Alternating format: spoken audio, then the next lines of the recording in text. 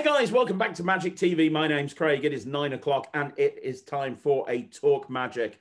And I have on the show today somebody I have so much respect for. He's freaking me out already.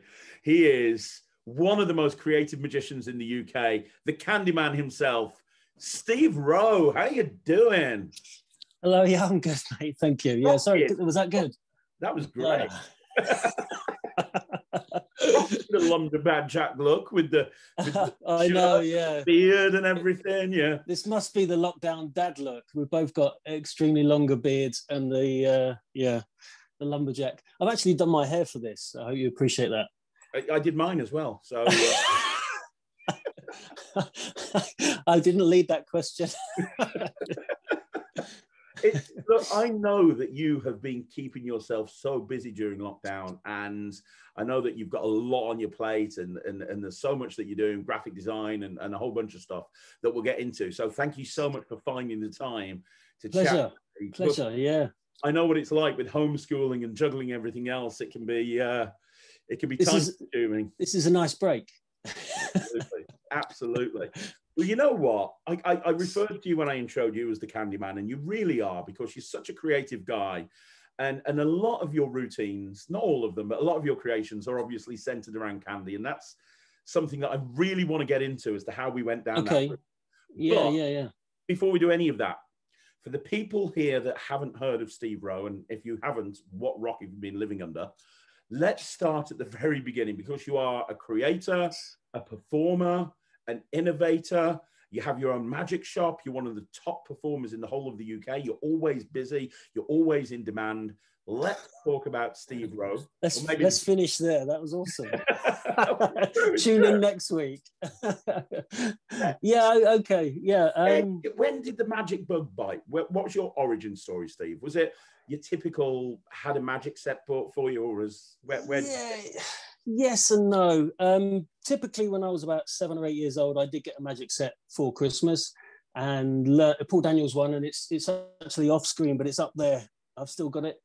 And I learned a few tricks from that and performed to family, basically, not even friends at that time, just family at Christmas and things. And just kind of, because I watched the Paul Daniels magic show, I really loved learning things and being able to perform them. It wasn't necessarily about going out to lots of other people. It was more just something that I wanted to do for myself.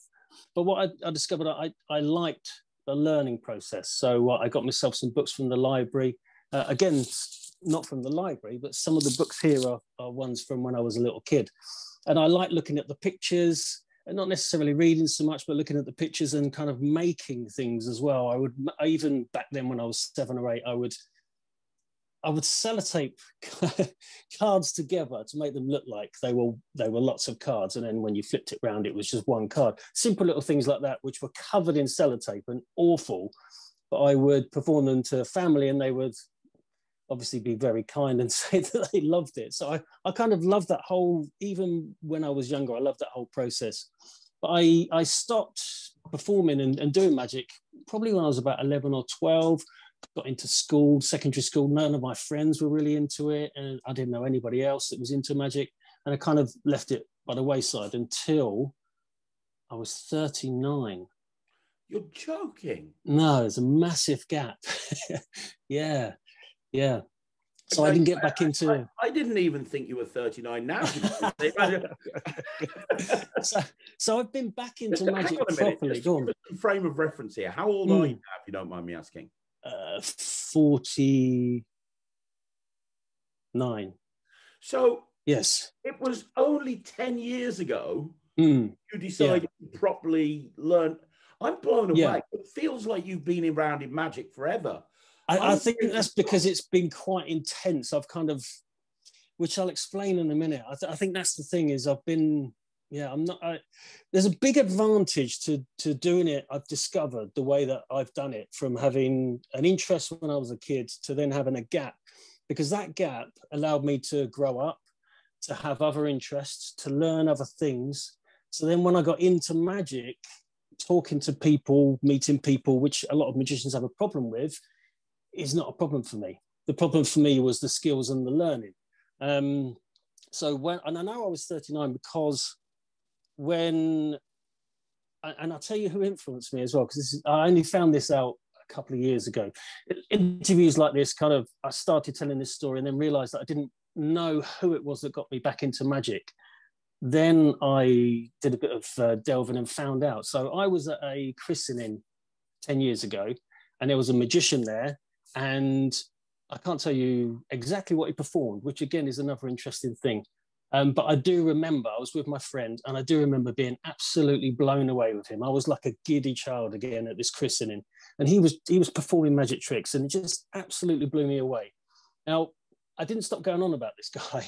And so my girlfriend, Kate, she bought me a Marvin's magic set, a standard box set, not a big one, but the one that's got some really cool stuff in, like the props are really well made. It's not like what you call a kiddies magic set. The executive kit, isn't it? It's really, really good. Dynamic coins and some really nicely made. That's what it had in it, dynamic coins. Yeah, so top quality props. And she got me it as a joke. And this was at Christmas, and at that Christmas, I learned the stuff, and I was performing it to my own family, and cousins and aunties and uncles were coming around, and I was performing this stuff, and I got the bug again, and from there on, the wonders of the internet, because I started questioning, I'm 39 now. Am I too old to get into magic? And I joined a couple of magic forums. This, again, I think this was before Facebook and Facebook groups. So I found a couple of magic forums which were discussing magic. Some were revealing some secrets, but it was mainly discussing magic. So I asked a question on there, am I too old to get into magic? And I actually went back there on that forum a couple of years ago and answered myself, which is really cool. So I basically said, no, you're not, you're going to do great things. And for me, I found that I have done, as you said before, you feel like I've been in magic a lot longer. My learning curve is very, very steep, very fast, and I'm not afraid. So after, as you said earlier, I'm a graphic designer. So after a couple of months of learning, I offered myself to a friend, and I did some magic at their party. It was an 80th birthday party, and I was absolutely petrified. I was in the car thinking, I've only been doing this a couple of months. I can't do this. I can't do this. And I got in there, and because I guess because I knew them and I was, already warm to them, started showing them some stuff and was getting some really good reactions.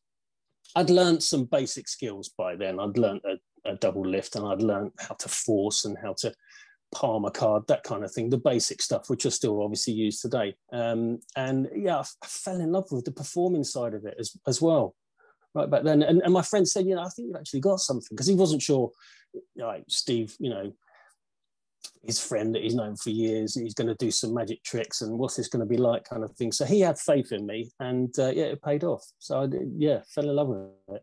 So who was the magician that you saw? Yes, it was Richard Pinner.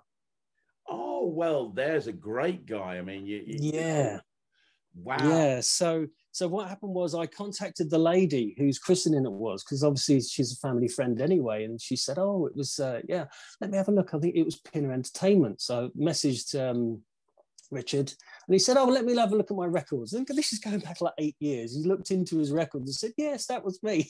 That's incredible. So it's Richard Pinner. That's really important, because he was, I can't remember what he performed. It was probably, he did sponge balls, which blew me away because I didn't know the secret. Even then, I just didn't know the secret. And he blew me away with that. And he did some card tricks, but I can't remember. But I think that's important to note, that it doesn't, if you can perform and you come across well and you can mingle with people, it doesn't really matter what you perform in, I don't think. That's not what, so I've experienced a magic performer from a layman's perspective, and then I'm analysing it as a magician now. Well, let me ask you a question before we continue to move on the timeline. Let me ask you a question about that. One thing, because I've seen you perform quite a lot, and as you know, I'm a huge fan of you. And one thing that I've seen that you do over and over again is you instantly get this sort of relationship with the people that you're performing for. Do you know what I mean? Instantly, you've got this connection. And a lot of magicians, they struggle with that. especially Yeah. magicians. They focus on learning the sleights and learning the moves, and they perform, and they can do it technically really well, and the stuff they're doing is very impressive, but it's almost like they're just performing to a mirror. They're not really building that relationship up with the people they're performing for and getting that connection. And you do that so well. You immediately, and I've seen you do it, you walk up to a group of people and within a second they're your best friends, and that's something that I see so few people doing. Have you got advice on how you do that? Because absolutely. Absolutely. I mean, but like anyone, I used to watch DVDs, and I mean, I would even put on an American accent after watching Greg Wilson. Honestly, I would perform. I would at Dan Harlan. I would perform like Dan Harlan. This was to my girlfriend and to my friends, and they'd be like, "Why are you putting on that really weird voice? And why are you acting like that? This isn't you." And I'm like, "Whoa." You know, I didn't know any better. This is how magicians are. I don't know, and so I am guilty of that myself until I met Kieran Johnson at the time, Kieran Lefevre. Now he taught me that it's okay to be yourself when you're performing. Just be yourself, be an exaggerated version of yourself, but that is what you need to be. And because I am now an exaggerated version of myself, I'm comfortable with myself, and I'm comfortable walking up to a group of strangers and talking to them for 2 minutes before I've even shown them any magic. Because again, I was talking about the break from being a child to an adult. I'm already okay with talking to people.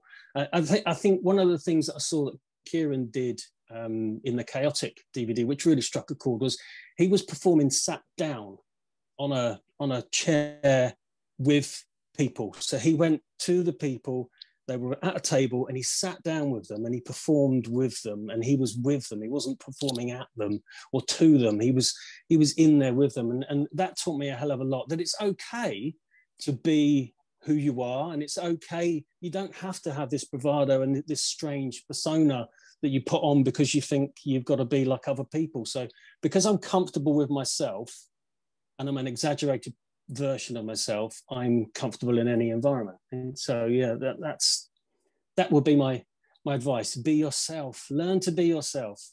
That's really good advice. That is brilliant advice. So you've got back into magic. You've watched Richard. The spark has been ignited. Fast forward 2 months, you've gone and done your first gig. Which is crazy, but there you go. I love that. I love that. It was literally a couple of months, and as I said, because I'm a graphic designer, it was for my friend. I got him to take pictures for me, and I had a website, business card, everything within 3 months. I was looking like I'd been doing it years. So that was going to be my next question. When did you, because I know that obviously for a long time you've been obviously over lockdown, you've spent a bit more time doing graphic design out of necessity because it's been difficult to perform. But for as long as I've known you, the graphic design has been sort of here while the magic's been here. It's always been magic, a bit of graphic design on the side. When did you make that shift from, so you've gone out, you've done your first gig, you've set up a website, you've set up business cards, was an immediate jump in the, I'm going to now start performing full time, or was it a gradual thing that built up? It was a gradual thing that built up. It kind of, it started to get busier and busier with parties and then weddings. And just found myself every weekend busy. So it was just a gradual thing. And then the graphic design, I still do it. I still do it now. But it is, it's very much gone like that, which I didn't expect because I trained to be a graphic designer. So have you got any advice that you could give on, let's just assume that the apocalypse isn't going to happen and that we're not going to turn into an episode of The Walking Dead. And at some point down the line, things are going to get back to normal. Have you got any advice for people that are new into magic that want to make a career out of it? Because that's the question that a lot of people have, isn't it? When am I going to go full time? That's something that you did very early on. How do you juggle having a full-time job, in your case, design, and build up this magic business? And when do you kind of go, well, now I'm going to focus? Do you know what I mean? How did you approach it? Yeah, sure, yeah. And I will say it is important. Although I'd only been into magic back again for a couple of months, I had learned some basic skills, really intense learning, which is really easy on the internet, isn't it? And, you know, I rewatched Dynamo episodes and David Blaine episodes and was going, oh my Lord, it broke me when I realized what a double lift could do. It just broke me completely, because I know the feeling I had watching those shows before I knew what a double lift was. And I will say that there's some real simple sleights that you can learn. If you master them, you can do so many things with them. So it's important, obviously, to learn the craft, to get good at stuff. I wouldn't say go out there straight away and perform. I managed to do it because I was using some basic things that I'd learned quite well, and I had a bit of confidence. But in terms of moving towards full time, I think it's got to be a gradual thing, and you'll know when the time is right, when you can't really be bothered to get up and do the other stuff, and when you're super excited to do the stuff that you're doing in the evening or at the weekend.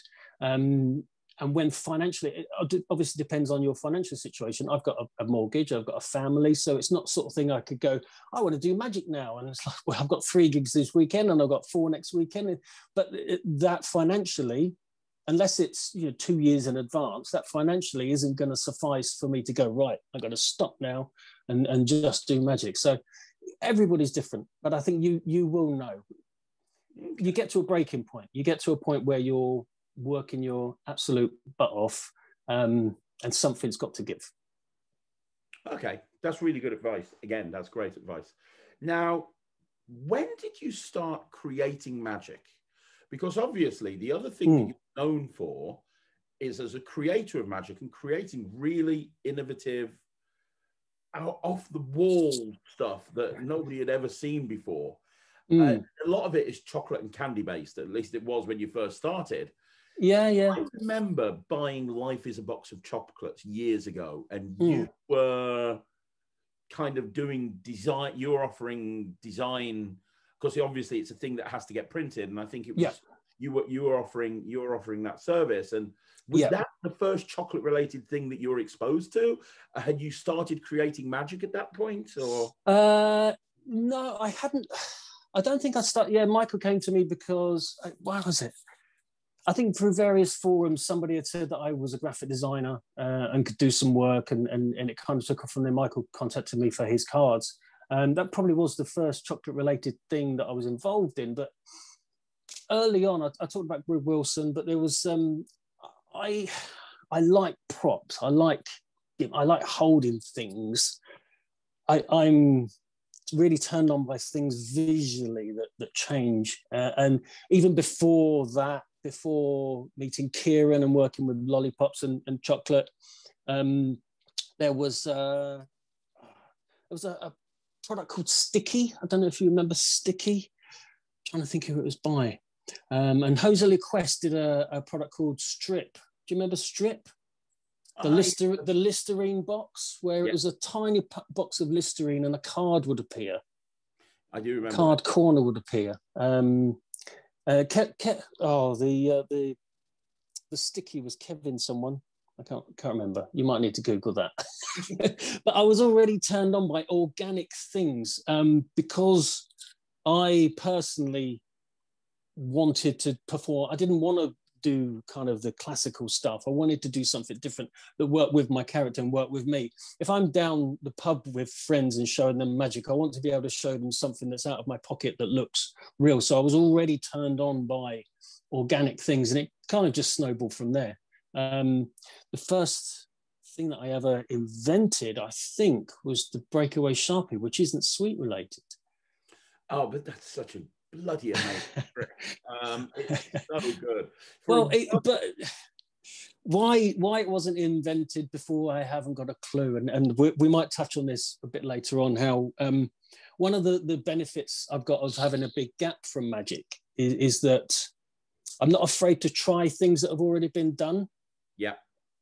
And I think that's important in the creative process. Too many people are kind of, someone's done that, so I can't do that. Well, you can still invent and try something, not necessarily to produce to sell, but for yourself. I think there's no harm in looking at various props and making them more for your own. And I was, I mean, I've got it here. I used to actually perform with one of these in close up. Okay, that's cool. Honestly, in close up, because I think we forget as magicians the impact that things have. This is a really awesome prop. It's awesome because it breaks the ice and it makes people laugh. And that is perfect. I know it's a kid's prop, which is why I then went on to the Sharpie, but I used to bring that out of my pocket and get people to hold on to it. And adults laugh. Yeah. But immediately you're breaking the ice when you're performing. You're not saying, look, hold on to this deck of cards. You kind of bring that out, hold on to it. And it's like, yeah, this guy's not taking himself too seriously. We're going to have a bit of fun here. So I used to use that. But as I got more and more props that I was holding on to, bringing that out your pocket and it kind of doing all this, and the fact that it was a bit of a cliche item, I did want to move a little bit more away from. So it's weird how creation works. Sometimes it's out of necessity. You want to do something, and sometimes it just something comes. And I thought, I want to create something like that. What can I create that has a similar effect? What do we all use? And we all use a Sharpie. So I created the breakaway Sharpie, which is this version. So there's the Sharpie. You hand it to somebody, and it breaks. It has exactly the same effect when you're performing as the breakaway one does, but it's a natural prop that the spectator is used to, and when they grab hold of it, it makes the whole group laugh, and I absolutely love that. And I think so that's not sweet related. No, that's something that is another thing that I think characterizes you, which is for you, and correct me if I'm wrong, I'm making a statement here, but I think from watching you, the magic is secondary. Primary importance is the entertainment. And a lot of stuff that I remember buying off you, and I still use it to this day, the thing with a mirror on a telescope and it's kind of like, right, pick a card, don't let me see it, I'm going to turn around, and then you telescope this thing, and everyone's going to see it, and they all know you're joking. But it's such a funny moment. But your serious magician would look at the breakaway Sharpie and something like that, and they'd go, what? But for you, entertainment is paramount. Would you agree with that? Yeah, absolutely. And I think so. You were talking. We'll talk about character in a bit later on. But Chris Wood said something interesting to me. I said to him, I didn't think I had a character, and he said, you absolutely do. You are, when you perform, you are a boy who's excited about what you're doing, and that's it. I think I perform because I love it. I love the reaction that I get from people, but I also love magic. And I think that enthusiasm, because I love the magic, it's almost like even when I do stuff, I still see it through the eyes of someone that doesn't know how I'm doing it. Yeah. It's a difficult thing to explain, but I can put myself in their position, and then I get excited and I get shocked as well. It's a really strange thing. Yeah. So for me, it is very much about having fun, and I break the ice with things like this. I mean, just that, even just using this prop within your card routine, so you get them to sign a card and they take that, it just really breaks the ice. But I want to talk quickly about creating this and making this, because it's an interesting thing that people that want to get into creating might be interested in. This sort of thing doesn't just happen. The idea just happened. I knew I wanted to make this, and I came up with this. But the process of coming up with this is laborious. It took so many versions of different designs to get to something that worked, okay? I knew I wanted a Sharpie that broke into 6 pieces, and I knew that if I pulled it, I wanted it to look straight. The first one I ever did was awful. It's a kind of a piece of cord inside the bits of Sharpie. Didn't really work. The next one I did, I thought, well, okay, I need black cord, and again, it didn't really work. I then started to look at the way that the breakaway wand is built, with a male and a female part. I started thinking about beads, and it doesn't really work. But what do you think? I mean, you might even know this, because we were both on the Chaotic forum. But what do you think magicians say when you present a magician that What do you think that they say? I can imagine they say that won't work because it doesn't say Sharpie. Yeah, exactly that. They say, look, everyone's going to notice that. It doesn't say Sharpie. It's all mixed up. This is a really bad prop. So being naive and listening to that, I then went away. Now imagine so only a magician would cut a Sharpie into 6 pieces and then try and put it back together again. And I had a version of this where I basically got it so that it would line up better. So I cut it and I put a rod so it would line up a little bit better. And it kind of would look like that when you pulled it. Okay. I can't find the actual version right now. Oh, there it is. Yeah, okay. So think of how I've built this, right? I've cut this in 6 pieces. I've then hot glued the center and put 2 small rods in each section. And I've then got 2 pieces of string so that when I pull it, it looks more like Sharpie. Yeah. Complete waste of time and utter nonsense. It just absolutely doesn't matter at all. As soon as you start performing this and you hand a spectator that, because I'm treating it like it is, it's just a pen and I'm just handing the pen. Sometimes I look away when I'm doing it. They don't look at it as anything but. And that's what I love about magic with organic props, is that I don't want to use the phrase get away with, because that's I don't want to disrespect the audience, but they don't look. I'm managing it. I'm not going, take a look at this Sharpie. Hold on to this Sharpie. I'm just handing it to them. You are right. And I think that's such an important thing that magicians need to learn. Like I do a lot with the Omni Sharpie, as you know. Yeah, brilliant. Yeah, I've got it. I will literally have them sign a card with a normal Sharpie, and I'll have the Omni Sharpie with just a normal pen lid on. I'll do a switch and I'll say, hold on to that for a minute. And they're holding on to it for like 5 minutes and nobody knows. Don't notice. No. Completely see-through Sharpie. And then when the deck turns into a see-through block and then they look back and I'm like, what about the pen? They freak out because they've been holding it for 5 minutes. But that's because of the way that you frame the magic. And again, that's really important. Magic is all about framing and the beats of magic and making sure that the spectator looks and does something when you want them to. So you're directing them because the way that you're framing that piece of magic. So the way that I'm framing this is I'm just handing it to them. I'm not taking any focus to it at all. Even when the spectator does that, I don't take any focus to it at all. I go, sorry, I'll fix it again. And I do this, hand it to them. They fall for it again. And I then get out my fruit pastel pen as a secondary, which is a sweet pen, which is a really strange thing to have invented and one of my most popular pieces. Really, really odd. You're the only person I know that could come up. You know, it's amazing. I've got one, and I know lots of magicians that use it because it's such a random thing. Sign this card. What? And interestingly, you said earlier on you would never get a serious magician taking one of these props. The amount of serious magicians that have actually got the fruit pen is incredible. You wouldn't expect them to, but they've got it because it adds that little moment, just that little moment, just by handing them something that isn't a pen. And you know what? Filling dead time is such an important part of being a close-up magician, because if you're not careful, there is a lot of dead time. You can very easily go, sign this card, and in that 20-second period, it's boring. If you don't figure out exactly to fill that time, and a lot of the stuff that you're talking about here, there is no dead time when Steve Rowe is performing. There is no dead time. Always something crazy going on, and that's something that I think people and also again, an influence from Kieran is that I like to perform like magic is happening around me as well. So things are happening and I'm almost shocked by it, and just kind of moving around the moments as it were.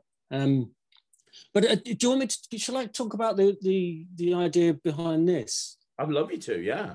Yeah, because it's an interesting thing.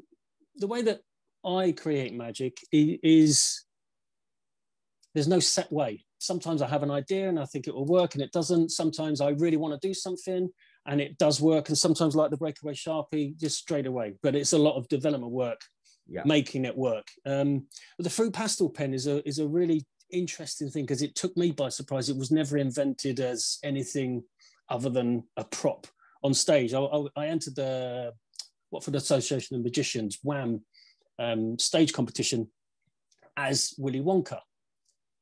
So I had the hat, I had the blazer, and my whole routine was chocolate based and sweet based. And I ended up with a chop cup routine with a chocolate cup and a everlasting gobstopper, and I ate the cup. And I actually used that for my Magic Circle exam as well, actually, yeah. So the whole routine was based around Willy Wonka, and I was just looking at ways to make the props look like sweets, because Willy Wonka, the wallpaper, you lick it, you know, the flowers, you eat them. I wanted to bring that into my act and have a theme running through. I don't go out as Willy Wonka at all, but there's a heavy influence on the sweet side of things. So I had a lighter, and I wrapped it in. It's not very ethical when you think about it. I wrapped it in a sweet wrapper, a Mao-Am wrapper, so it looked like Mao-Ams, and then I opened it and I lit it. And I had I had this as well. So the fruit pastel pen. Now, I wasn't looking for anything. It just came to me. I was literally buying a Sharpie marker at the same time that I bought some fruit pastels for myself. They were on the counter at the time, and I thought, okay, that's exactly the same. I could wrap that in that, and I've got myself something that looks like sweets, and it's a pen. And that was it. And I used it. It was on the table, and I would pick it up and just say, "Could you sign your card?" Just like that, yeah. But that got such a good reaction from everyone that was watching, because it was a surprise. I realised, well, actually, that looks like fruit pastels. Why wouldn't it be fruit pastels? And it's a really quirky kind of Willy Wonka-esque moment where, no, it's a pen. It's a really strange thing. So I started using it in close-up without announcing anything to do with Willy Wonka. I'd put that in my top pocket, and I would do the breakaway. So this, again, framing, this is exactly how I would perform it. I would do the breakaway Sharpie. I go to take it, second time, the gag, and then I would look away, and I would have a Sharpie in my pocket here, and the fruit pastels as well. And I would go for the fruit pastels and hand it to them, looking away as if I haven't seen that I've done it. So it's almost like a mistake on my part. And I'd say, sign your card. And when I turn back, everybody's laughing and they're looking. And the spectator handing this, holding this, looking at this, still thinks it's a fruit pastels pen. Sorry, a fruit pastels. Because it is, essentially. But the only tell is the line there. And I would say, yes, sign your card. Oh, just pretend to sign your card. And again, if you imagine, we've got a card here, and they're standing there and they're actually doing this. And so the whole audience, the group is just thinking, what is that prat doing? Like, what's it? But he's playing along, or she's playing along with me, because I'm saying, yes, sign your card. And they're doing this. Okay, so the whole group is then in, and I then take it and I say, no, actually, sign it. And it's like, it's just that moment, again, creating these little moments. And all that is a pen wrapped in fruit pastels. That's all it is. It's not rocket science, but it seems to be, for me, one of the best things I've ever created. And obviously you can do fruit gums, you can do Mentos, and lots of different ones, because they're all the same sort of sweets. So yeah, little moments like that. We talked about character earlier on a little bit. All of these little things sort of inject my character as I'm performing, rather than I'm Willy Wonka, here we go, sweets. It's kind of, yeah. That makes sense. It does. And it's so, it again shows that entertainment is paramount for you. Absolutely. Yeah. Yeah. Which is so important. Like I use the fruit pastel pen, as you know. I bought like 5 off you. And I originally used it just like you said. I actually use it as part of a trick now. Okay, yeah. What I do is I come out and I go, anybody want a fruit pastel? And I've actually got some fruit pastels, and I take one out and eat it, and I just put it on the side. But as I put it on the side, I switch it for the pen. And then I've got this thing where I'm doing a trick with a cup.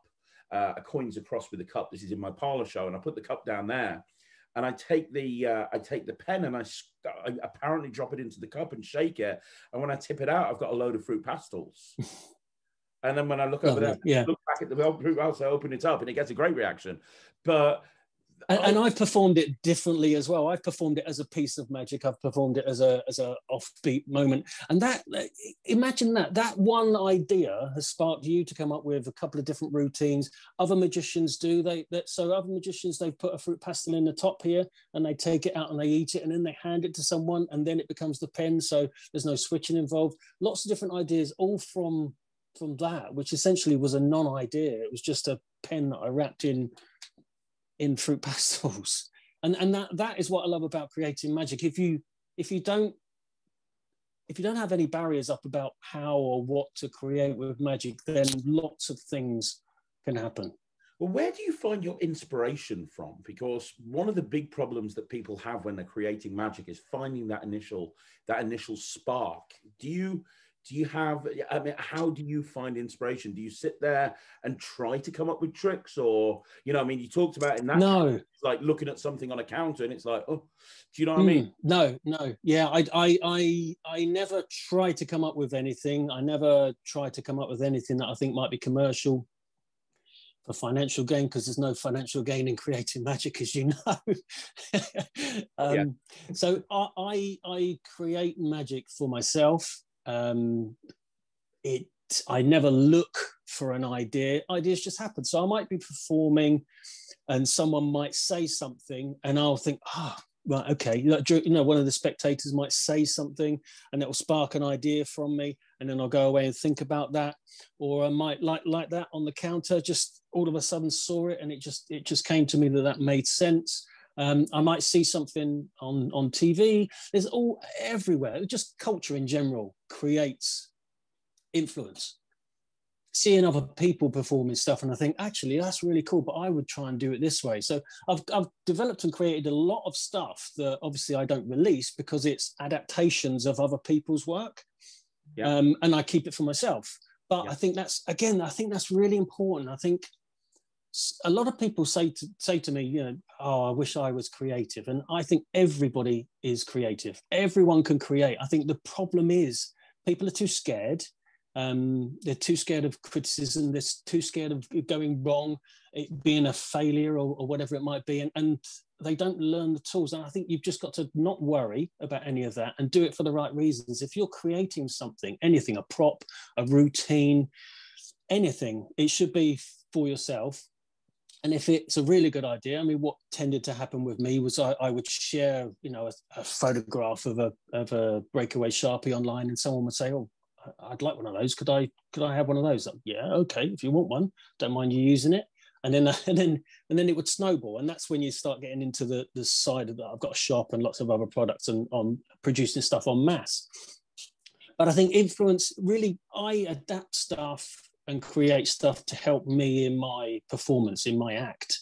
And I think that's what you should do. You should be doing it for yourself. And I think that's important, you know, all of the stuff you release. And let's just, before we go any further, I'm really glad we're talking about your products. Let's just put at the bottom of the screen right here, what's your shop web URL? Thegimmickking.com.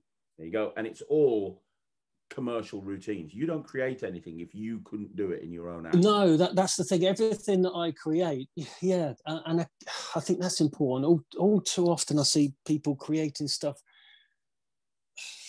maybe not for commercial gains, but popularity. It doesn't make sense. They're just knocking stuff out, and none of it works. None of it makes sense.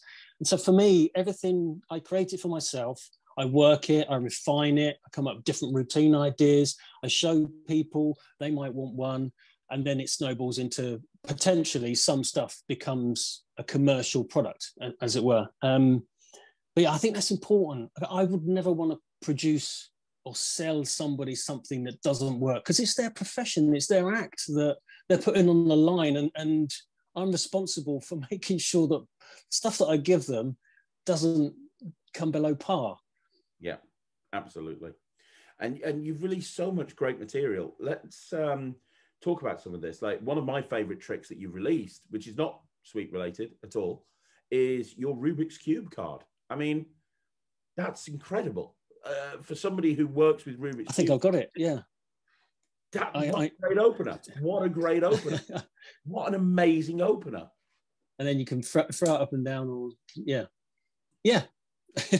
But again, I didn't create that, although I designed it and made it commercial. Adam Black, a great magician up in Scotland, I had a gift deck which had lots of pictures on, and one of them was a Rubik's Cube. And he nonchalantly said, wouldn't it be really awesome if you could make that cube solve itself? And because I had already developed work with a certain type of gimmick, I don't know if we're talking about that, but only magicians watch this, so because I'd already worked with a lot of flat related gimmicks and built a lot of flat related gimmicks, it kind of just struck me that it's a symmetrical thing, and that it would be really simple to build a flap into that and make it change. And again, when creating, I think it's really important to, lots of people they're watching your channel, they're taking influences from other online stuff. I think it's really important to chat to people and meet up with people, magic clubs, whatever it might be, that are like-minded, and take some inspiration from each other, share ideas, and then you can create stuff that will be good. Absolutely. But yeah, it's a great thing. It's great on Zoom. Oh yeah. For me, I don't really do a lot of cube work at all. And I said to you earlier on, I learned to solve the cube and then forgot and learned, and I'm kind of halfway there now. But with Zoom, with what I do with this is I have it in the mixed up state, and I have the cube in a mixed up state as well. And I say, watch the card. I'm going to match the card to the cube. And then I kind of switch the cube as I throw this up. So they're watching the card, and then the cube is solved as well. I've got no skill whatsoever, apart from doing that and obviously coming up with the idea. And that's another interesting thing. Magic, I don't see this talked about enough. There are so many facets to magic other than learning sleight of hand, being able to perform to people, being comfortable with people, learning about timing, learning about beats in magic, learning about framing, all of this kind of thing, I think is just as important as learning sleight of hand. And I think it gets a little bit brushed to the side. When people are looking at stuff like, oh yeah, his sleight of hand was really good, but he's a terrible performer, or he's terrible timing, or terrible storytelling, but his sleight of hand was really good. It's like, I do get a little bit annoyed because I'm relatively still 10 years, but my sleight of hand is basic, definitely basic. But I rely on other skills in magic to make me a good performer and a good magician. And I think it's all too often people highlight that sleight of hand is the important part of magic, when I think there's so many other things that need to be addressed. You know what? I totally agree. Somebody asked me on the channel a little while ago, what's the best book that you've ever read when it comes to magic? And I was like, How to Win Friends and Influence People.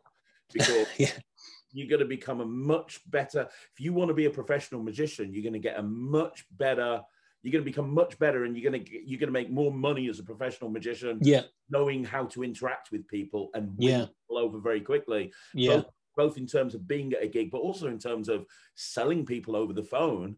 That's such an important skill. But to a lot of people, they think that learning the perfect double lift is the be all end all. Not, I mean, I'm okay. I'm not a bad magician, but one thing that I'm good at is being able to connect with people like yourself, and that's such a valuable thing. Such a valuable thing. Yeah, it is definitely. Okay, and very quickly before we carry on talking about your products, of course, I do want to talk about something in particular. I just want to get back to that question, that statement that you made. I'm not going to let that go, about the importance of finding people to connect with and show each other magic, and Yes. And I know that you are a big ambassador of the Magic Circle. I know. Yeah, love it there. Yeah, which is great. Any advice on finding a magic club? I mean, there's lots of magic clubs, obviously. I mean, just so you know, the audience for this channel, there's more Americans that watch this than people in the UK. So, it just doesn't just have to be about the Magic Circle. I know that you're you're very big on the magic circle, but have you got any advice about the point I'm trying to make here is I speak to a lot of newer magicians and they feel very lonely. Yeah, absolutely. Yeah, can be a very uninviting place. Yeah. That's why I was saying to find people and talk to them and in person, because people in person are very different to people online, very different. But when going back to when I got into magic, bought a couple of tricks on eBay, and I met up with a guy who lived down the road. I'm not in touch with him now, but he lived down the road, and I bought some stuff off of him. And he said he was a professional magician at the time, and he advised me. He said, find yourself a magic club so you can meet up with magic people, learn to palm a card, get an invisible deck, get a ring flight of some sort, and you'll never need anything more. I think he's still right. Although I've got products and I sell products and stuff, I think if you can master just a handful of things, you can do great things with them. But in terms of magic clubs, I mean, I've lectured in magic clubs all over the country. And what a nice bunch of people all magic clubs are. They're all really friendly people. The ones that aren't friendly, the ones that don't attend the magic meets. But in terms of finding magic club, I Googled, because when I first started out, I didn't even imagine so I went from not doing magic for 20 odd years to seeing Richard Pinner, professional magician, and then thinking, okay, I'm learning a couple of magic tricks, but now what? What do I do? So this guy advising me to find a magic club. I was like, magic club? What? There's magic clubs? Well, just one magic club, surely, the Magic Circle. And it's like, no, there's magic clubs everywhere. There are magic clubs everywhere. If you Google, I'm sure you will find. I was very fortunate that I went along and met, I emailed Julie Carpenter at Watford Association of Magicians, which is my other magic club apart from the Magic Circle. And I was introduced to a really great bunch of people there and very friendly. And it was just a place that I felt comfortable in. Watford has some of the, I mean, honestly, I've lectured in a lot of societies as well. I don't think there's many magic clubs out there that have got the caliber of members as Watford. Through the ranks, it's had some greats, hasn't it? Yeah, I mean, I've obviously not been there for a while, but people like Andy Gladwin and Dave from Carl and Dave, and John Allen, Wayne Fox. Yeah, Wayne. So many amazing performers are in that club. My God. But just meeting like-minded people and being. I mean, again, first of all, I was quite shy because my skill level wasn't all that. But I quickly realised that at a magic club, you've got hobbyists, you've got people that are into magic, but they don't even perform. They don't even try. They just like magic. They like watching. They like learning. They'll have a little bit of a go, but they're not interested at all in pursuing it any further. So you've got that type of magician. You've got the type of magician that's sort of semi-professional, does a bit here and there at their friends' parties. And you've got professionals, and you've got those that are absolutely full-time and rocking it all over the world. Martin Cox, travels all over the world with his act. So joining a magic club, if you can find one, and I'm sure there is one near you, is essential, I think, in learning. I mean, and again, I learned very, very quickly what was right and what was wrong. Yeah. And I think when I joined WAM, I was quite different as well, because I joined and I wasn't afraid. I think I entered close-up comp. I'd only been there a couple of months. I didn't do very well, but I just entered it. Because I thought, I've got nothing to lose, why not? It doesn't matter if I don't win. I'm not going to win against all these people, but I need to take a step and enter to understand the process, to get better at it, to eventually, if I wanted to win, then potentially I had that maybe as an option, if I performed well enough. It's just, magic clubs are great. They really are. Absolutely. Absolutely. And don't just try to replicate them with online forums, because some of them, can be so toxic. Magic Cafe. Some of them can be... left there a long time ago. Honestly, it's one hell of a place. And I am very much a person that if something's not agreeing with me, I don't waste my time. Time's precious. I just shut it off. I leave the group. I block the people. I just, I've fallen out with maybe 2 magicians in the whole of 10 years. but I've fallen out with them as in I've just blocked them, just not interested. Life's too short to deal with negativity. Yeah, absolutely. Right. I want to talk about what is arguably your most iconic product, the one that everybody does, Lolly Hero. Okay. Because this, I mean, you were doing a lot of lolly stuff, you know, obviously, Kieran, I'm assuming you and Kieran are still friends. I haven't. Yeah, absolutely. Yeah, we speak more or less every day. You and Kieran, obviously, to give people background, you spend a lot of time with Kieran in the early days, and he popularized the lollipop production with the flash paper. And you took that concept and run with it. You had decks to force lollipops. I remember you having a lollipop thing where the lollipop popped out of the card. You had this is a very, very early incarnation of it. Look at that. And we'll go back to that later if you want. But that's how I got into flat cards. But because I wasn't allowed to produce a lollipop with flash paper. Should we talk about that now? Let's talk about that now. Is that all right? Okay, because that again is an invention through necessity, which I think leads us nicely into talking about Kieran. So obviously, Kieran, the lollipop flash production for me is one of the best pieces of magic there is. I know it's simple, but it's got fire. You produce something and you give it to the spectator. Again, that lesson from Kieran, making props so that they're not props, making items that you can give to a spectator for them to remember you by. It's just so important. And I leave my spectators with all sorts of things. If it's a signed card or, in a nice envelope, or if it's a 21st Century Phantom, or if it's some sweets linked together, Ben Williams Linko, if it's anything like that, if you can leave it with them, that moment of magic stays with them forever. So that's why I love the lollipop production. But I was faced with a bit of a predicament because I was performing at Moore Park, which I don't know if you know it, but it's a grand estate nearby, and it's full of lots of really expensive artwork. And I was told I wasn't allowed to use any water or any liquids or any fire. That's my act. I was like, no, okay, that's not great. So I could not do a lolly production. I couldn't not do it. I had to do it. It was such a staple as an introduction. I mean, the way that I perform it now is with the flash raffle tickets in a bag. They take one, light it, give them a lollipop back. It's just such a great intro. So I knew I had to be able to produce a lollipop somehow. So I did it with a playing card. And this gimmick is awful and it doesn't work. Okay, it's been used and abused so often. But I did it with a playing card, and this is the card. So I printed can you see that? I printed a lollipop on there. And the idea was that you would finger palm a lolly behind, and then you would go like that, and it would, it nearly did it. It would disappear. That never works. The amount of times I show people this. So and it's terrible. This isn't the one that I used in production, by the way. So so you finger palm a lollipop, and I would go like that, and it would drop out. That worked again. That worked, yeah. Available from the Gimmick King.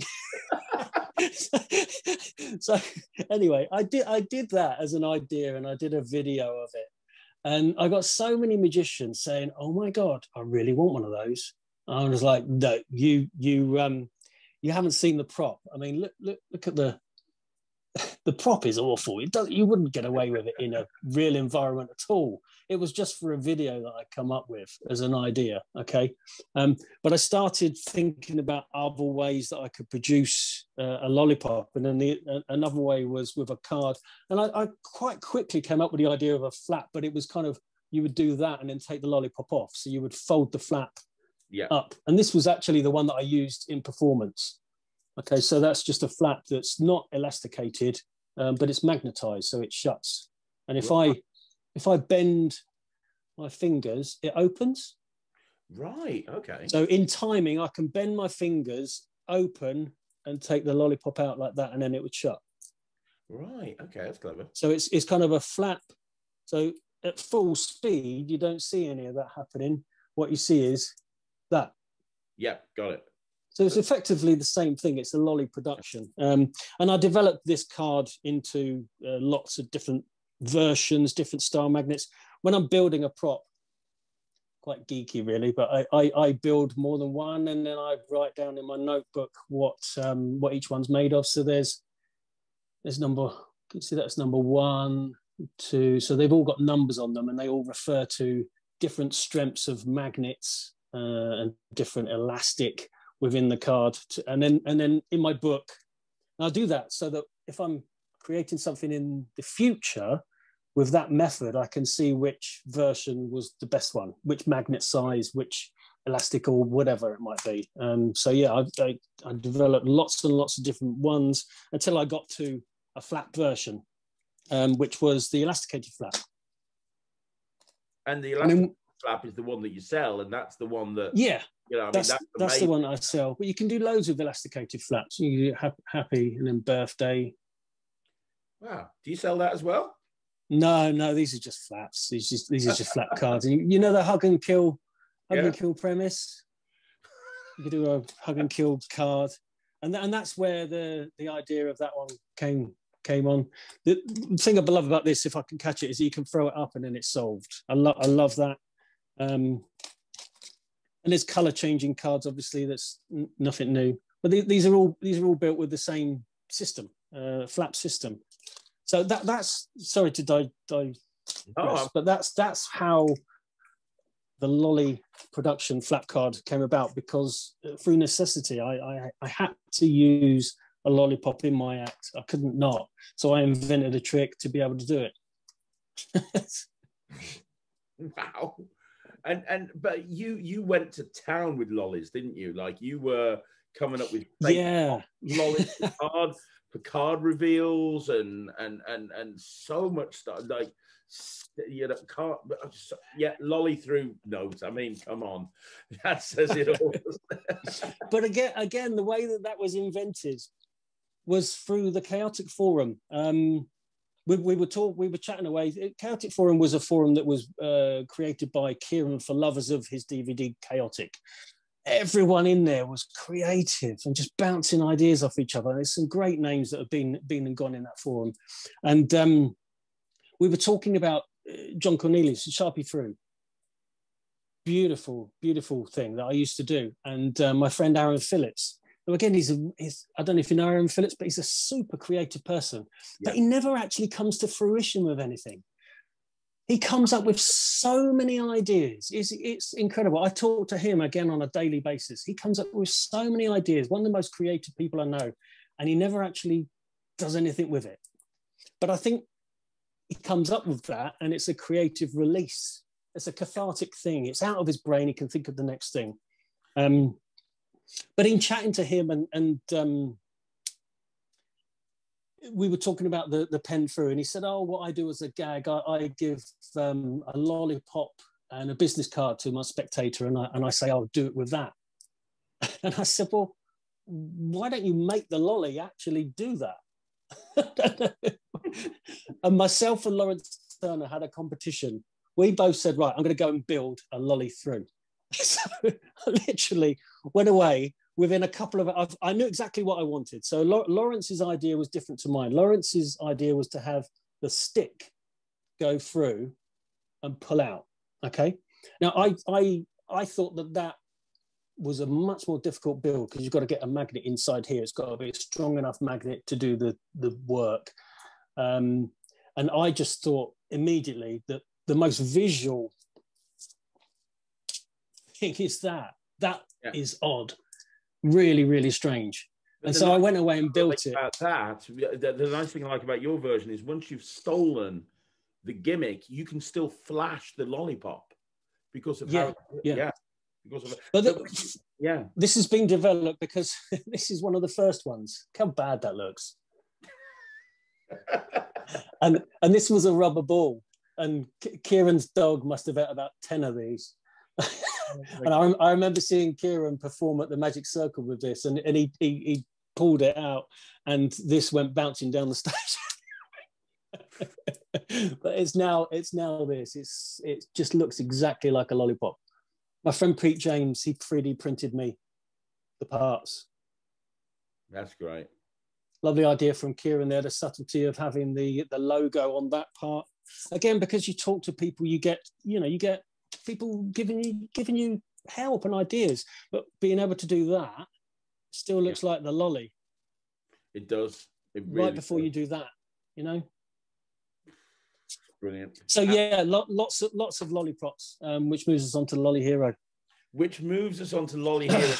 Put you on the map. That before your stuff was very niche, and I think that people found out about you through lectures and through reputation. Yeah, and you're very big in the UK, but people outside they didn't know you. And then you came up with Lolly Hero, and suddenly everybody's raving about this. And like, I think before that, a Pier 8, which was the 8-ball off the card box with Big Blind Media, that got a really strong following internationally. Do you still sell that? Because that's one of the best 8-ball productions I've ever seen.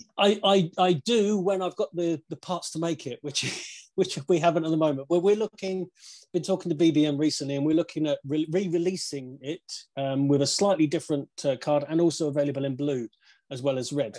So that's something that's going to happen in the future. But yeah, again, being able to take an 8-ball off the deck, I think it was. And we got John Bannon's backing as well. It was such a visual thing and something different to pull an item out of a card.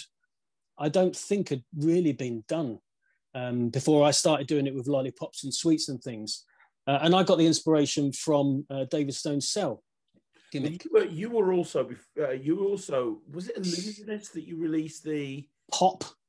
Yeah, Pop was before the Pier 8 actually. So that was the candy off of the scratch card. Yeah, the Ferrero Rocher off of the scratch card. So that was probably the first thing that I did internationally. A Pier 8 overtook that on sales, probably threefold. And then I got a really good review from David and Wayne on a Pier 8 as well, which was lovely, and I think that really helped. No, it is. It's great. But then Lolly Hero. How did that because that's such a cool idea. And you know what? There's so many virtual magicians that are doing that. Hell, at the moment, Kieran's dominating TikTok by doing something very similar. Well, Kieran and I are working together closely so that he's got lots of options. I'll say that. I've been watching because obviously the man, and it's like every day is turning a lolly into something, man. Yeah. So again, without Chaotic Forum and without speaking to other magicians, a Lolly Hero no doubt would never be. I can't claim that it was my idea at all. I ran with it and I created it, and I went through the process of making it a commercial piece of magic. I went through the process of using what materials to use. I had the links up with Murphy's and other people to make it as big as it is, but the actual invention is something that happened just by chance. And again, I was talking earlier on about magicians are too scared to do stuff. That could have been invented by probably 10 magicians before me, who all saw it as a really, really strong piece of magic. There was a Chopper Chop commercial on YouTube that got a couple of million views, and it was basically an old guy, and he was chewing a lollipop in the form of this person that was in a market. So it was all kind of set up to look real, and he was handing this lollipop to this person. Now, that was out there for a couple of years, and people kept messaging me and saying, have you seen this? This is really good. I don't think it's a magic trick. I think it's just a commercial thing. You should do something with this.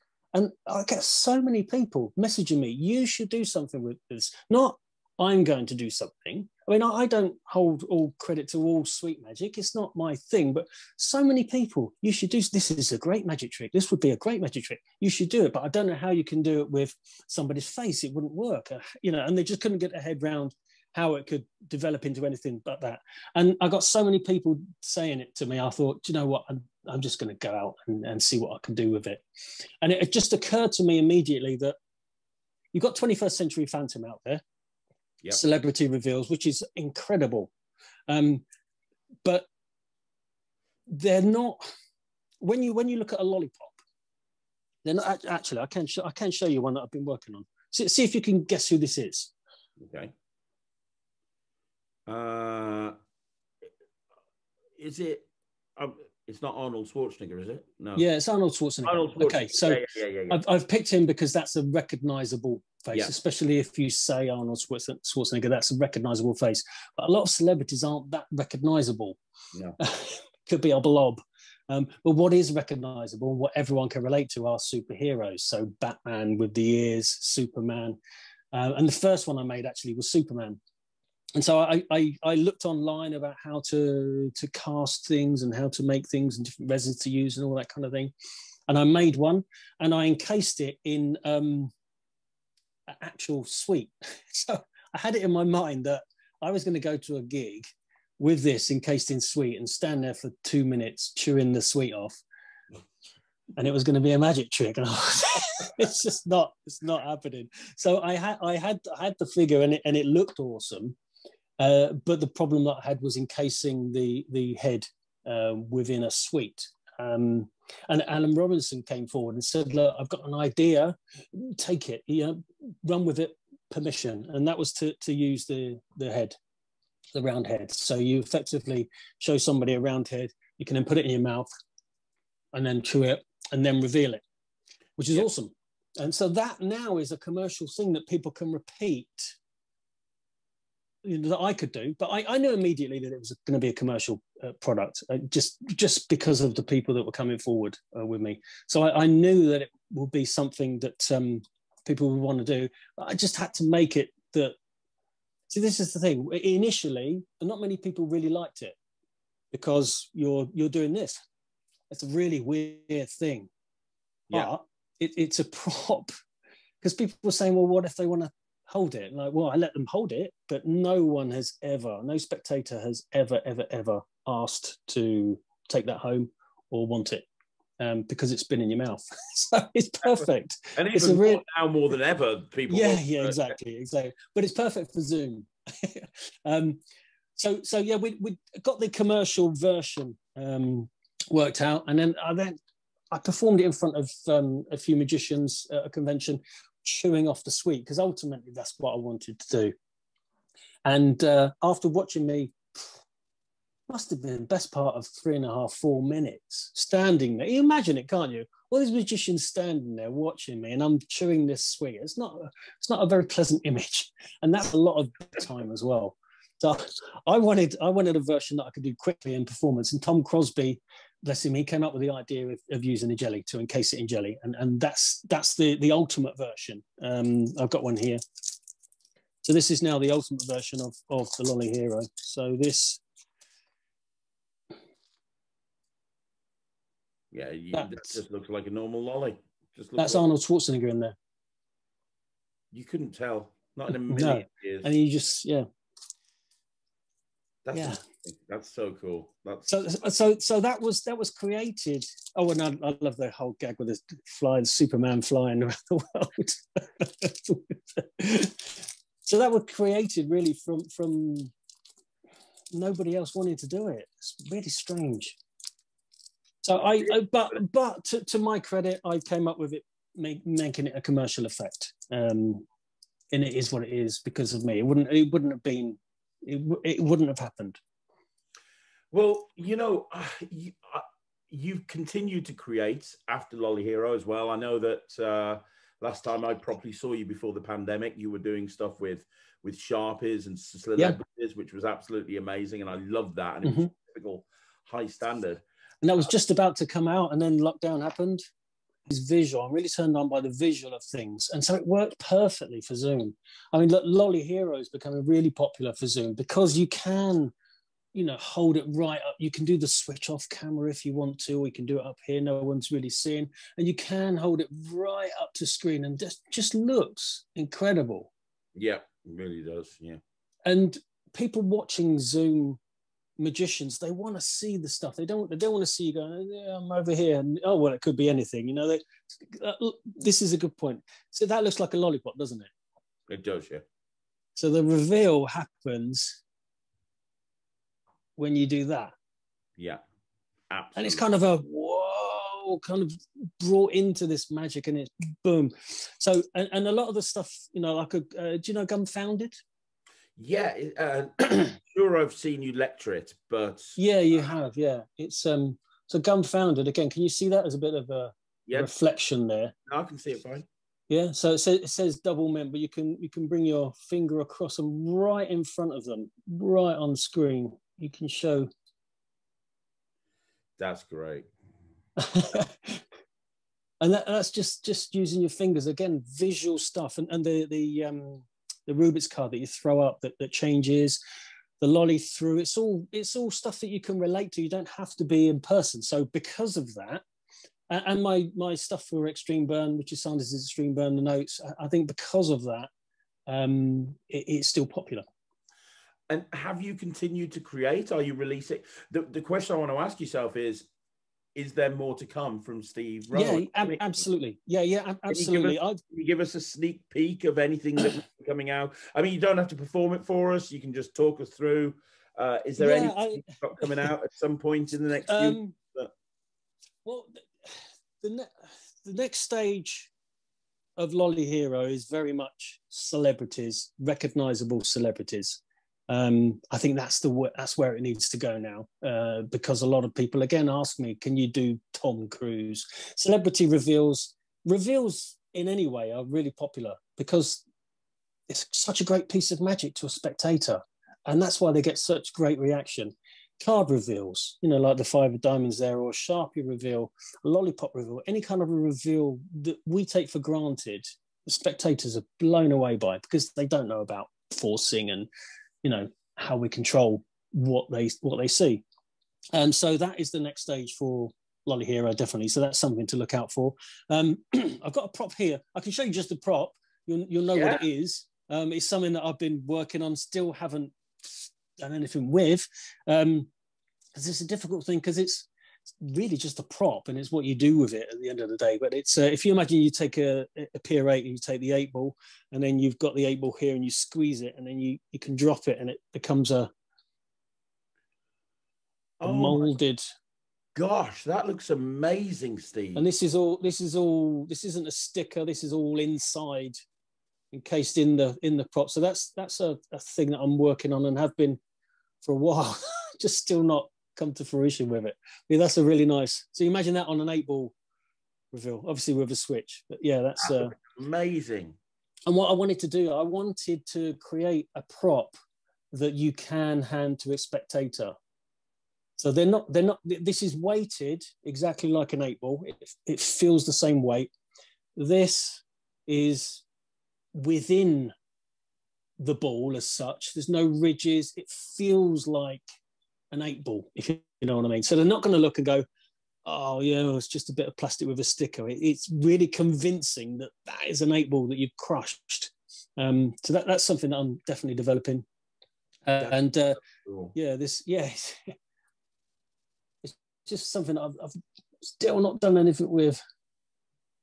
But there's lots of things like this. I've got another celebrity reveal idea, but it's to do with playing cards, and you smear the pip of a playing card into the celebrity, but I've not got any printed out here. But so you take the 6 of spades and smear it, and it becomes the celebrity face. So I'm just kind of working on some ideas. Yeah.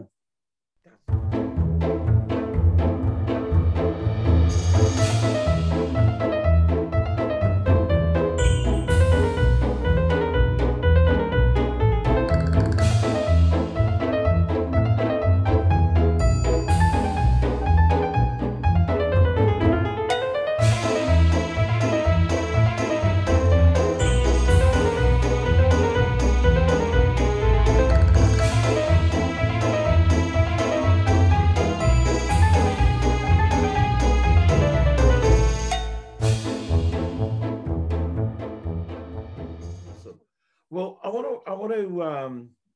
want to ask you a couple more questions before we finish. And the first question is, before lockdown, you started doing a stage act, right? It was 2 of you doing a stage act. Yeah. Yeah, myself and Silo, yeah. Yeah, and I'm guessing obviously at the moment that's been put on hold for a bit, but I'm sure it'll come back. There was a big buzz about what you were doing with that act. Like there was a huge buzz. Everyone was saying, "Oh, have you seen this? Have you seen this? Have you seen this?" I have openly said on this channel that I believe when everything starts to come back to normal, magicians should be working on putting a stage act together. I think the first thing that's going to come back is stage shows.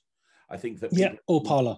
Booking a parlor or a stage magician, they would be somebody who's, I think that it's going to be a little while before the corporate events with 1,000 people shoved in a room like sardines are actually going to be back. And I think that being able to offer a stage show or a parlor show is something that magicians should be working on right now. As somebody that's absolutely and as somebody who's done that, and you've made that transition from somebody who just performed close up to now performing a stage show, have any advice on how people can transition to do that? Because a lot of close-up magicians are scared to death of working on stage. It petrifies them. And I mean, public speaking is not something that I before loved. I can now definitely get in front of hundreds of people and perform and speak very, very confidently, but it's something that I've built up to. So during close-up, I noticed that some of the work that I was performing was drawing a crowd. Rather than performing to a table or one or two people down here, I would perform and then I would look up and there would be 15 people, 20 people, 30 people all stood watching me perform. So I learned that way by the audiences just growing while I was doing close-up. It was very weird. I remember the point where I did a wedding and there were 70 people there and the bride and groom were off having their photos taken and they came back and it was literally me with all of the wedding party watching me perform one piece of magic. And they came back and said, it's just incredible. It's like watching somebody in the West End show or something. They were just all so engrossed in you. And it just kind of dawned on me that was what not necessarily the magic that I was performing at that stage. It was kind of my character and my persona was developing that I could handle more and more people and I could control more and more people. And so I learned that way just by expanding my close-up magic and table magic as well. Weddings at table magic or corporates with table magic, when you've got 10 people, when you've got to try and, rather than performing to one or two here, you've got to engage the whole table at once. And that's no different to 100 people, really.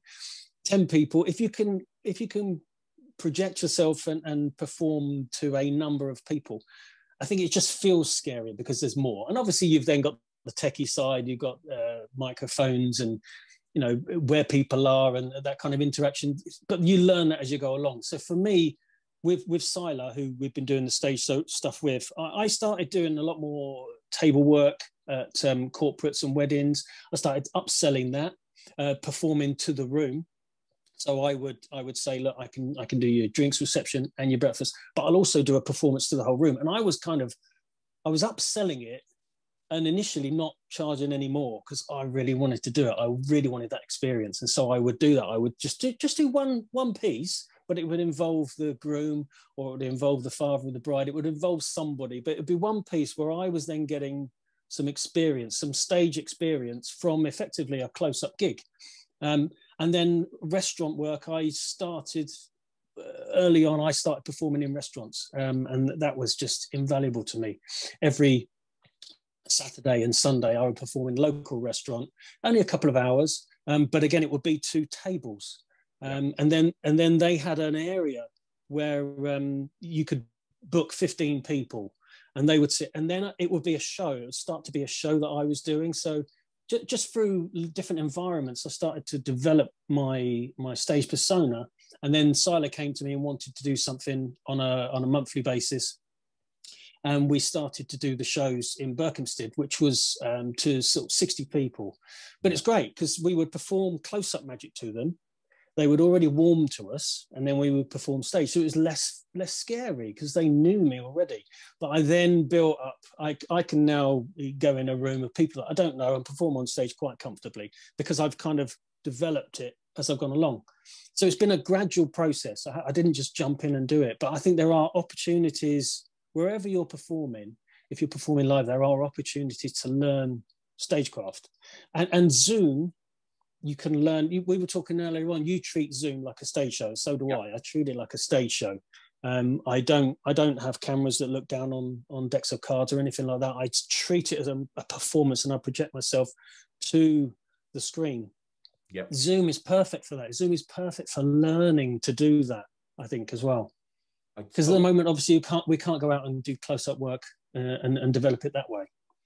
Completely agree with you. And what made you decide to do it as a two-person act? The reason I ask is because way back in my career, when I started to do stage shows, I formed a two-person act with a guy called Russell, who Russell Leeds. Yeah, Russell Leeds. He hasn't been in Magic for years, but the reason that we put that two-person act together is because both of us were scared to death of performing on stage. And it was kind of a case of, if we do it together, maybe, we'll have more confidence. And that was why I formed a two-person show. Okay, so what we've got isn't a two-person show. It's not a two-person act as such. We don't perform necessarily magic together. What we do is we use each other to help in the presentation. So I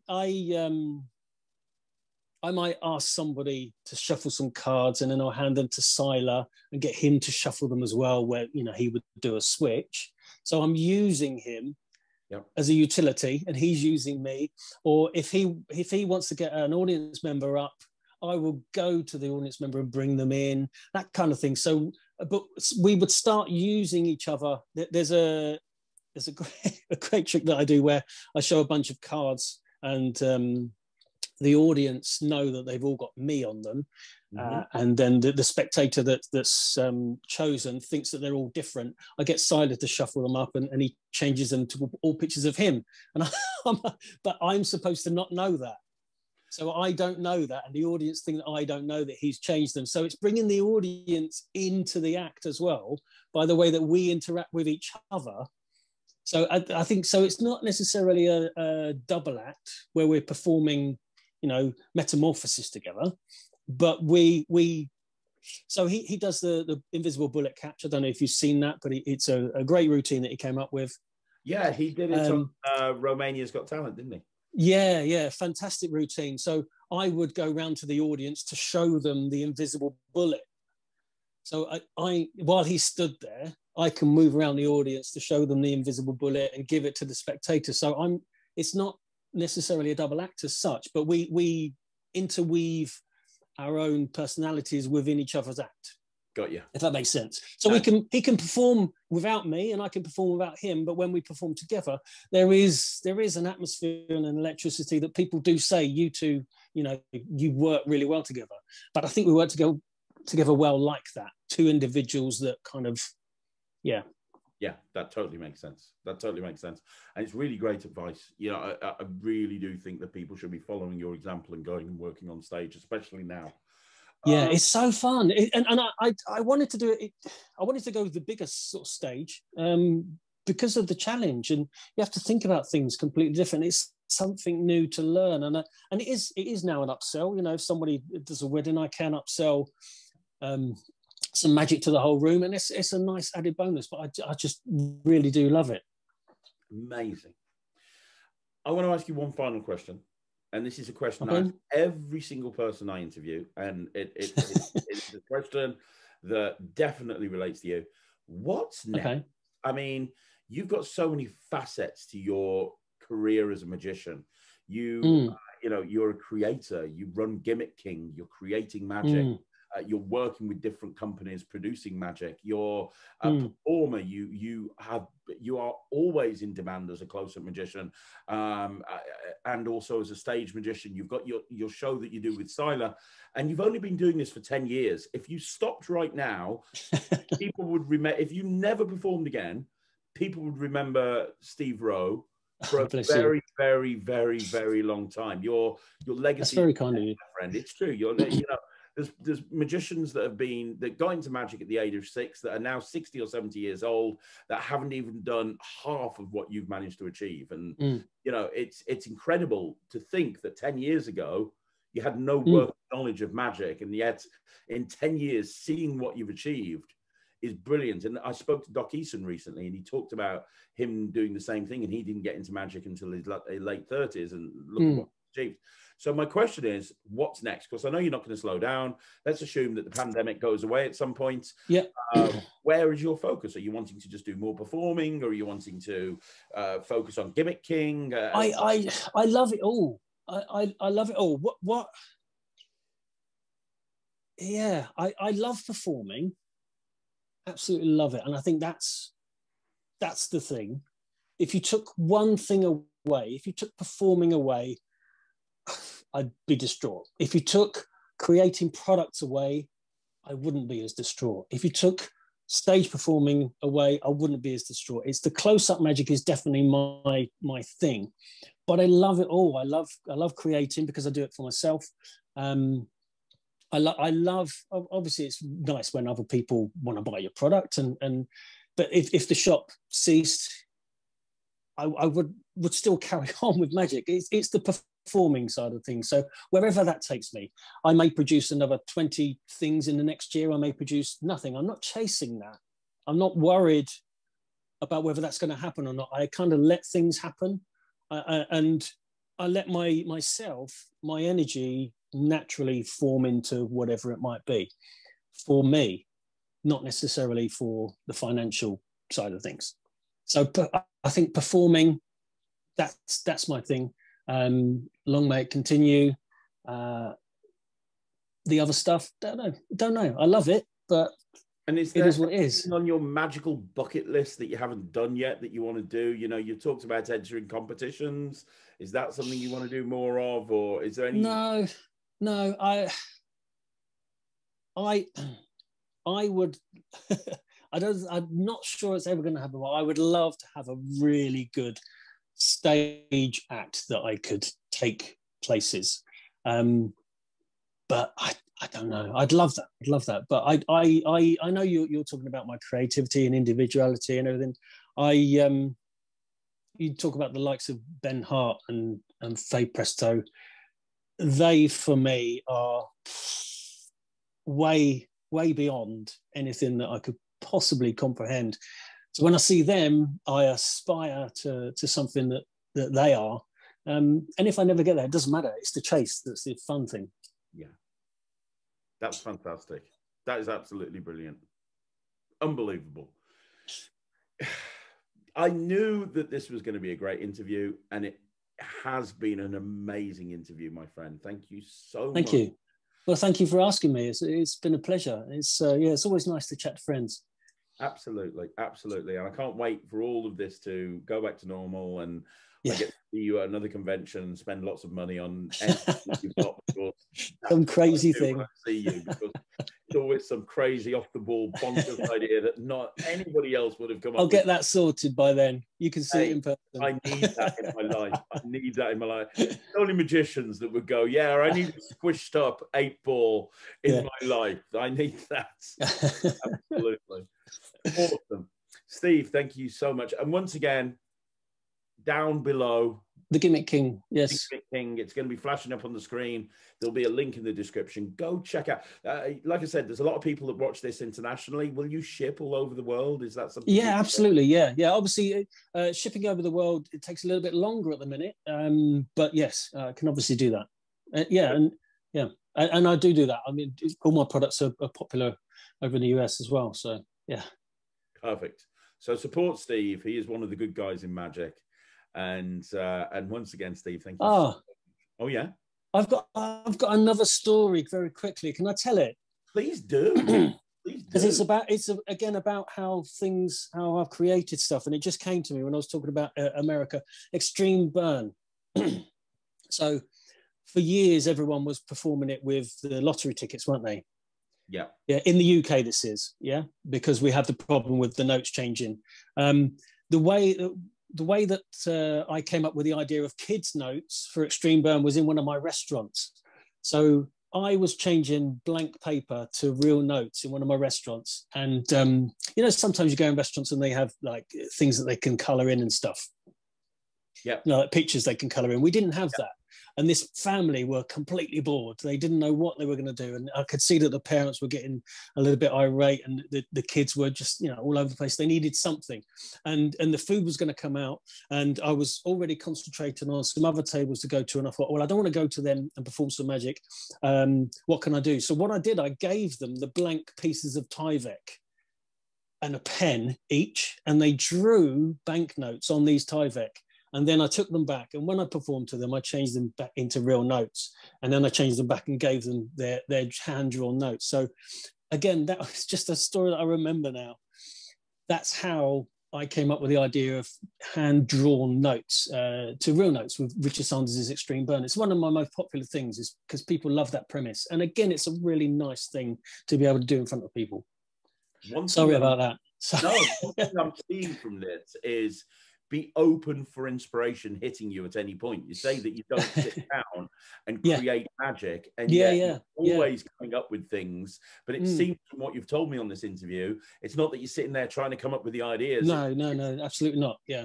And what I find quite ironic about the whole thing is that you are right. The kids' notes is something that you're very well known for, and as you know, I've got a couple of sets of those as well. And the guy that got you back into magic was famous for kids' cards, where they were playing cards. Yes. True. It's almost like you've come full circle. Yeah. And I wasn't even aware of kids' cards at the time at all. Somebody actually said to me, once the popularity of the hand-drawn notes had come out, do you know which one is kids' cards? And I didn't know, I didn't recognize that Richard Pinner was that guy until a bit later on. So yeah, it's strange. It is a funny old world, isn't it? Absolutely. Yeah. But I think you've got to don't look for inspiration. Inspiration kind of comes to you. I think that's the thing. That's really great advice. And, you know, hopefully people that have watched this interview will find their creativity and find their inspiration, and everything that you've shared with us has been invaluable, Steve. It really has. If people want to speak to you, if magicians that have watched this want to reach out and speak to you, please. For people communicating with you and absolutely, yeah, of course, yeah. What's the best way to get in touch with you? Is it through the Gimmick King and by email, or is it social media? If you're hooked up with me on social media, then obviously Steve Rowe, my personal account, that's fine, or info@thegimmick King is my email address. Perfect. Reach out to Steve. He is absolutely one of the good guys in magic and an amazing creator. Steve, thank you again one more time. My pleasure. You are brilliant, guys. Make sure you stick around. I'm going to be back again tomorrow with another video, and don't forget to subscribe to the channel if you want to see more videos like this. Like the video and leave a comment down below, because I'm sure Steve will read them, and it's always nice leaving comments on these videos. So one more time, Steve, thank you very much. And my pleasure. Thank you. Thank you. I will see you.